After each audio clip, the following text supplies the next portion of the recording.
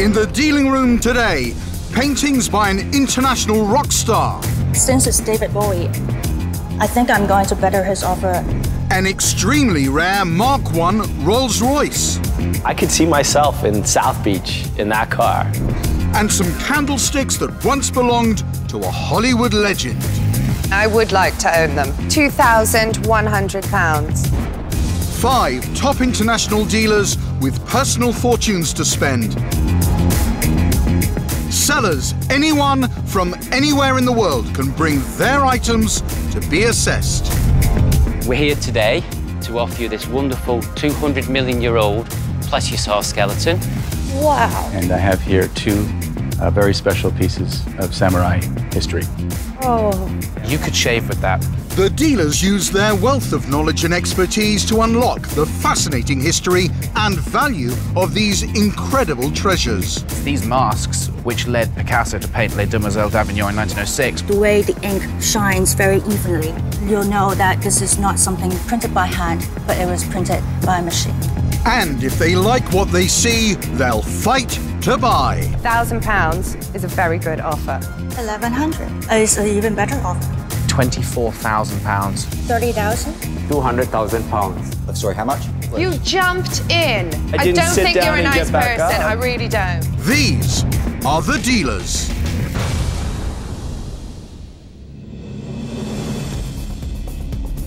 The dealers have no idea who they're about to meet or what they're bringing in to sell. With no opportunity to research the items, they rely on their years of experience as they make their bids.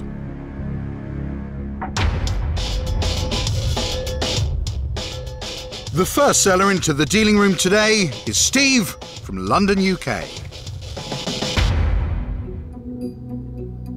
Ladies and gentlemen, today I've brought with me a collection of completely rare and very unique David Bowie items acquired from the man himself.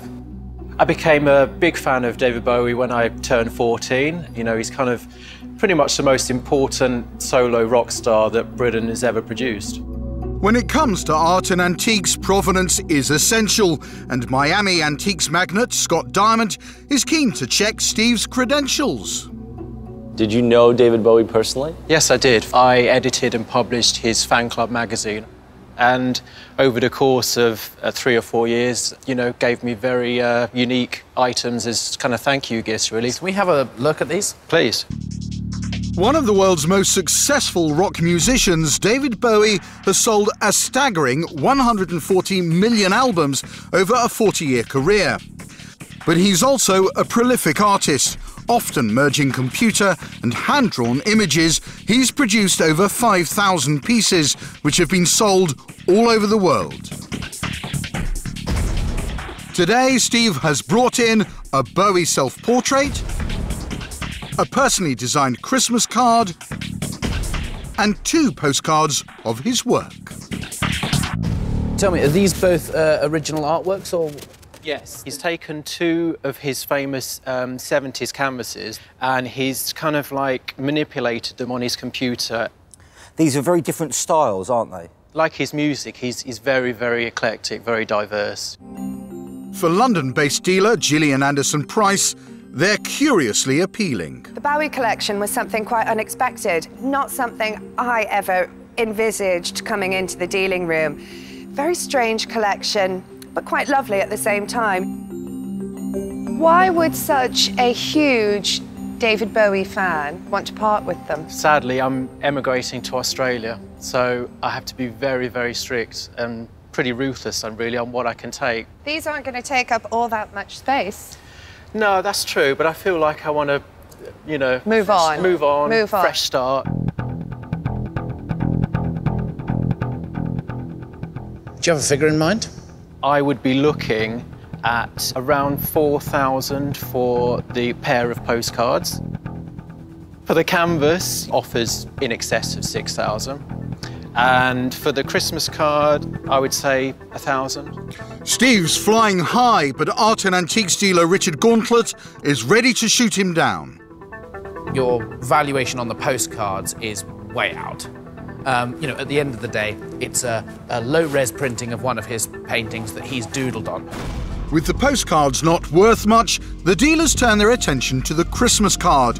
And this time, it's not the price tag that's irritating Richard. I wouldn't even make you an offer on the Christmas card because I really don't think you should sell that. I didn't want to encourage him to actually sell that Christmas card. I'm sure if David Bowie was sitting here, he wouldn't like the idea. It's rather cashing in on an acquaintance, and I've never been a great fan of that. Steve received the specially designed Christmas card in 1994, and it's one of only 150 personally signed by David Bowie and his wife. Thank you. Richard may think it's in bad taste to sell something so intimate, but Gillian doesn't have such qualms. Well, Steve, that is exactly the item that I like most. Richard was very firm that I shouldn't sell a Christmas card from someone, and actually he's got a very good point, but Australia, come on, I need the money.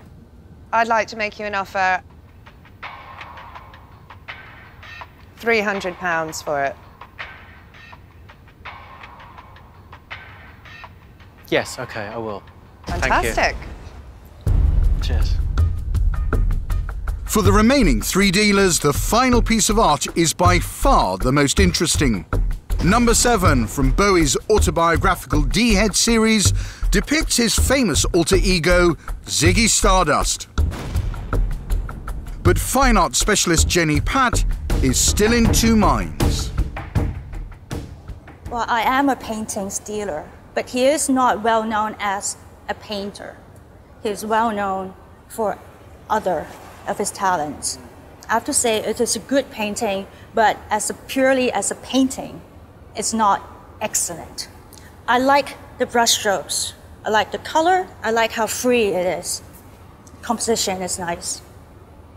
But still, there's something lacking. It's a little bit amateur. The artwork might not be of the highest quality, but when it comes to deals, Steve's hoping the Bowie name makes all the difference. Steve, I'm willing to make you an offer on the D-Head for £1,500.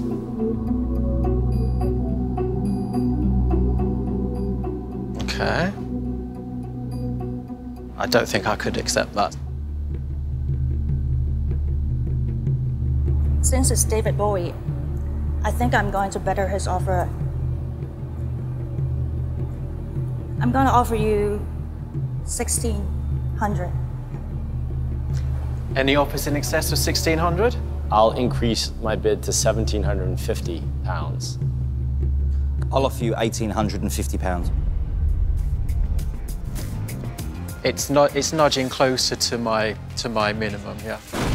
As the prices climb, the tension builds. I've been doing business for 20 years. When you shake on a deal, the deal is done. But not everyone agrees with Scott, and the bidding war rages on. £200,000.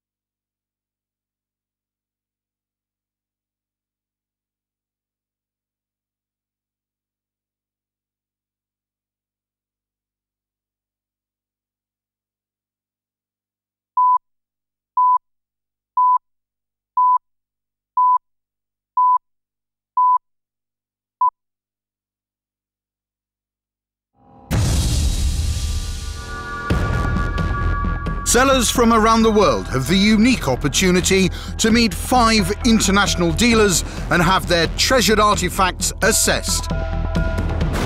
Steve, a former editor of David Bowie's fan club magazine, is keen to sell some of his hero's artwork. Gillian has already bought a personally designed Christmas card. Fantastic. Cheers.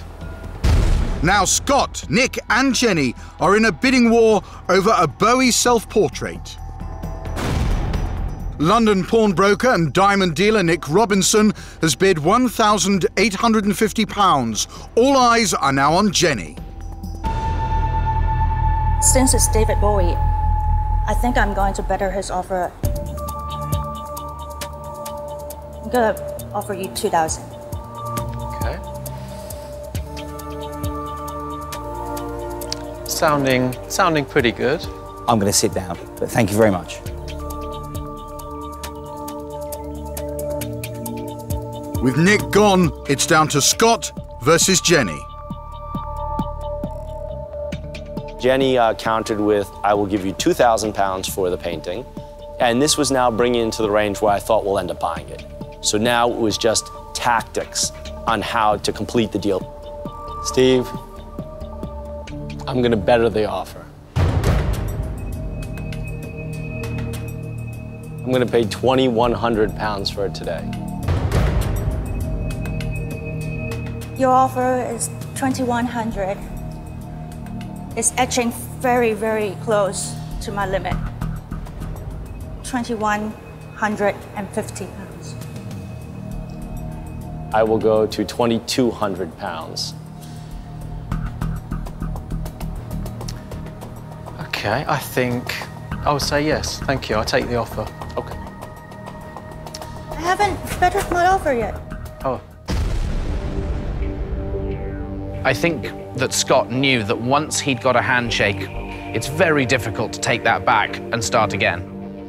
I've been doing business for 20 years. When you shake on a deal is done. There's no undoing the deal. There's no second thoughts on the deal. But not everyone agrees with him. I'm going to better offer by 50 pounds. 22.50. Okay. Okay, you got a deal. Do you want to better my offer? I think I'll let Jenny have this one. Thank you very much. That he then chose to reverse it because Jenny had offered £50 more on a £2,200 bid, I would say doesn't show a lot of character. Thank you. Have a deal. Thank you very much. Steve walks away with a handful of cash for 2 items of art he was given free of charge. I had to go back on my deal with Scott and take her offer. You know, it's every man for themselves out there. It's like a battle in a way. I think Scott was a bit miffed, actually, but quite honestly, I don't care. I love the way that you pipped Scott at the post for that painting, Jenny. I thought it was a fantastic skills just getting in there just at the right time. Well, if we were in an auction and if he were the auctioneer, he would have yelled, "On the hammer, there's a new bid in the room." I waited. You do have the fastest hand in the room, though.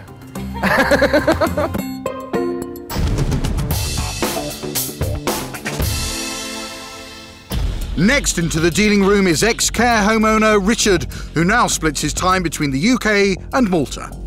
The item I've got here today is very, very special, as there's only 9 of these made. I hope the dealers mean business, because I do. These 2 items represent something else I brought in to show you, which is here. Oh, wow. The Rolls-Royce Silver Cloud Mark I was produced between 1955 and 59, with only 9 right-hand drive convertibles like this one ever made. It's lovely, isn't it? I could see myself in South Beach in that car, cruising down South Ocean Boulevard. Vintage car expert Richard points out the little extras. But almost everything in this period was optional. So things like electric windows would have been, which this has got, which 1959 electric windows, that would have been a hideously expensive. Yeah. You see, they have under here, you have a little table with an ashtray in the table. You can have your whiskey and your cigar whilst driving, which was a little more popular back in those days Nice than way it is to today. travel. The car is over 50 years old and was restored in the early 1990s at a cost of £300,000. So, when they restored the car, was it top and bottom? Everything was totally gone through, engine, gearbox, everything. They should have given you a huge wodge of invoices. Yeah, but the last owner, he kept all the history, unfortunately.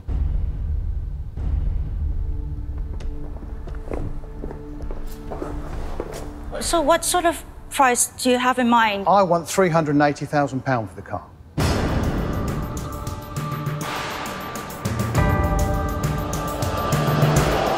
I think you're asking a price for a perfectly restored, freshly restored, perfectly provenanced car.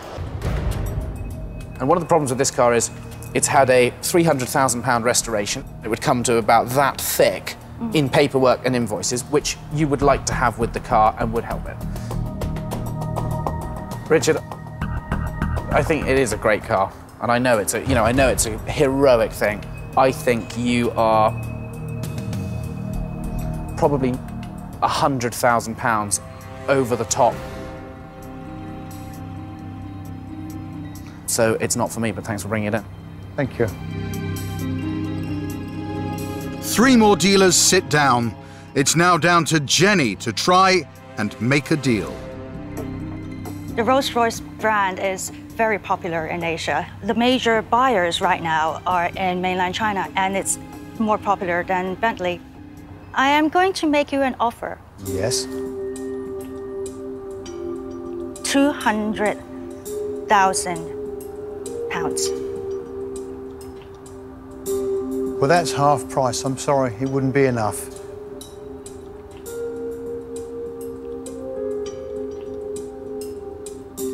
I don't think I can make it any further. Thank you very much. Okay. Okay. I'm a little surprised. This is a rare, rare car. £380,000, I still think, is a bargain for somebody. Gorgeous car, love it. It's too much of an ask to ask a full retail price without full retail style paperwork. I know how difficult it is to sell something like that anywhere like the money that he's talking about. So that was kind of frustrating, but yeah, it's a shame he wanted too much.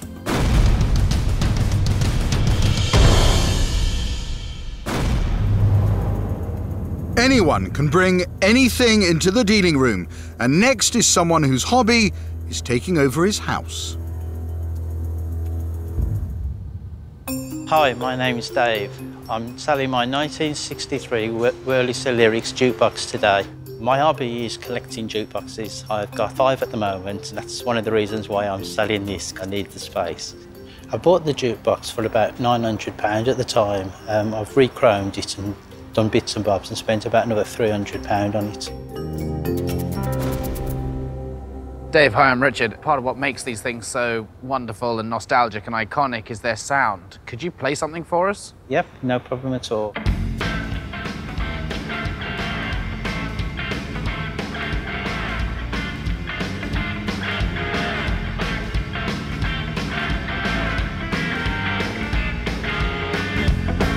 The first Wurlitzer jukeboxes were produced in the 1930s, and soon they were heard on every corner during the big band and rock and roll era. Is the coin slot operational? Yes, this one's still got the original car in place. It's in great condition, but Jenny, Richard and Scott decide it's not for them. It's a truly evocative item. I think the sound, the look, I was quite mesmerised by it, and I would like to make you an offer. I'm going to offer you £750.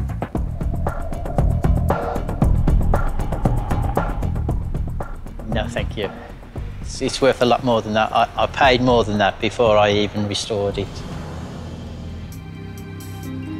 Dave, I've got no romance about the 60s or 70s, but I think it's quite saleable. So I'll give you £900 for it.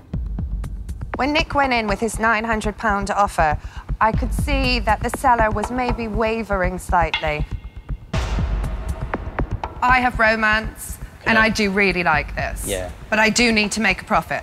I understand that, yeah. I will better Nik's offer of £900 with £1,100. That wouldn't even break even on the money I've spent on him. Dave, I'm not going to be interested because there's not a margin in it for me, so I'm going to sit down. Thank you. Thank you. What number would motivate you? I would sell it for $1,250. $1,200, and I'll make sure it goes to somebody amazing. You got a deal.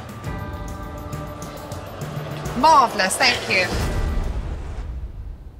I knew it was worth around about the 15 mark, but I could tell she was really enthusiastic over it, so I thought, no, let it go to another hour. Well, that was a good buy, Gillian. I'm quite excited about it. Yeah, I love it's a the cool sound thing. it made, yeah. It's in great condition. And the right name. The right name, absolutely. Great idea. Next into the dealing room, some Japanese fine art. When I saw the Netscape, I was delighted. I thought it was beautiful, miniature, but it was very nicely carved.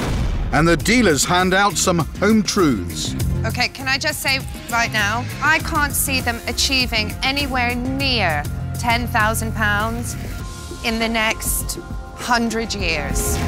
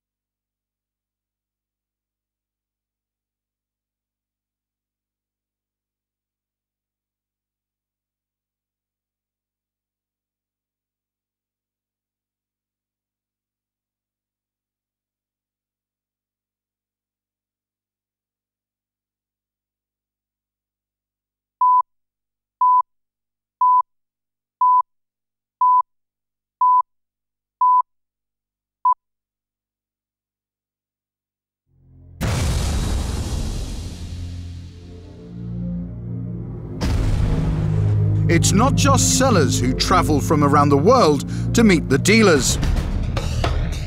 Penny from Yorkshire, UK, has 2 intricate pieces which have come all the way from Japan. Hello, dealers. I brought 2 Netscape for you today to look at. One has 2 frogs on it, and the other has 2 mice. I think they're lovely.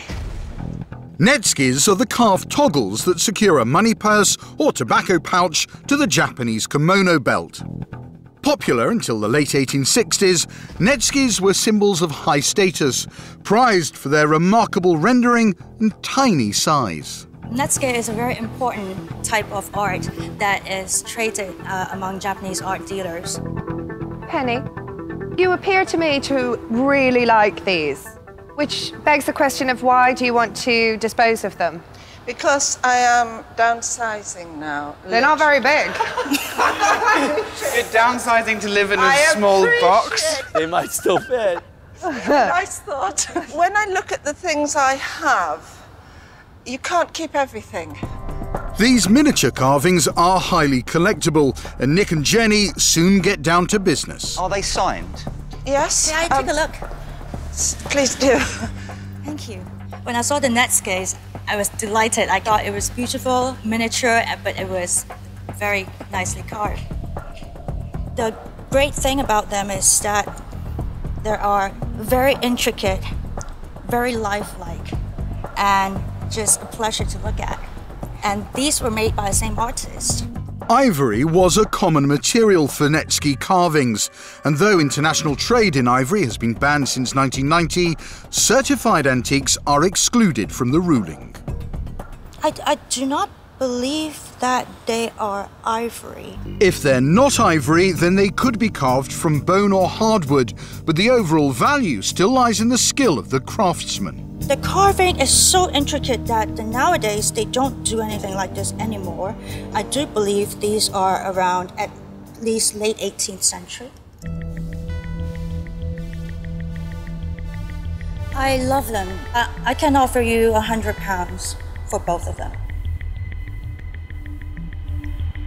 That is low.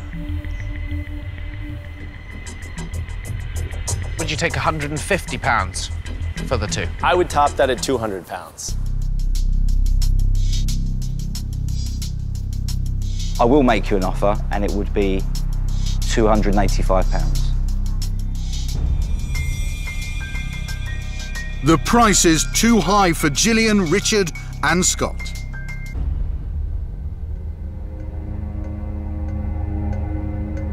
I can only top his offer by a little. I can offer you £300. I'll go 325. Oh my gosh. Nik's bid is too high for Jenny, but is it good enough for the seller? I'd be very pleased to accept that. Thank you very much indeed. Thank you. Thank you. I've made a deal! And it was a good one, a good one. I'm very happy with it. And I hope that the dealer is as happy as I am. I mean, I think the money was right. They are signed by the same artist, and they are saleable. And I think cute and the quality's good. But a good, real seller with the right price in her mind, pleasure to deal with, quality items. And Nik still has a little room to make a profit. Exactly, exactly.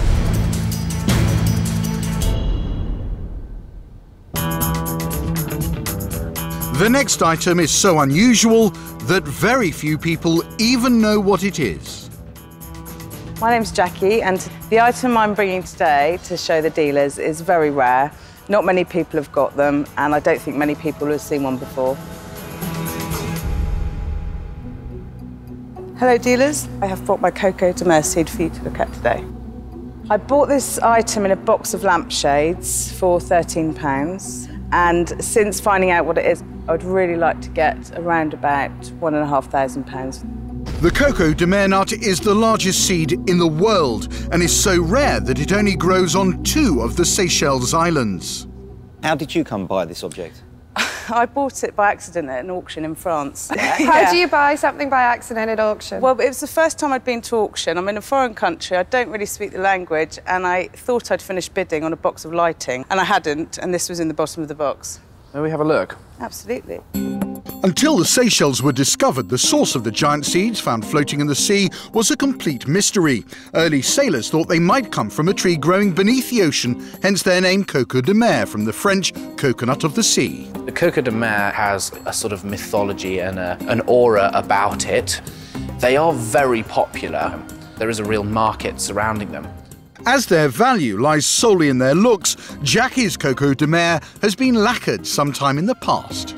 The entire shape is very symmetrical, but then the varnish is not very uniform. There are some scratches and some dents actually around here, and then it's not very smooth in the bottom. It's not in good enough condition for Gillian, Jenny and Nik, who sit down.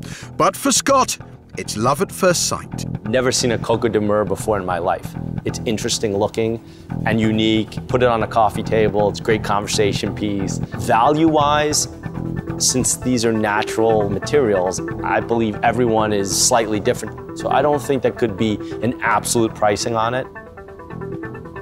I'd like to make an offer. I'll pay £400 for it. Thank you, but I think I would decline. I would pay £450 for it today. Would £475 make a difference to you? I'll offer you £500 dead for it. I think I will probably decline that offer also.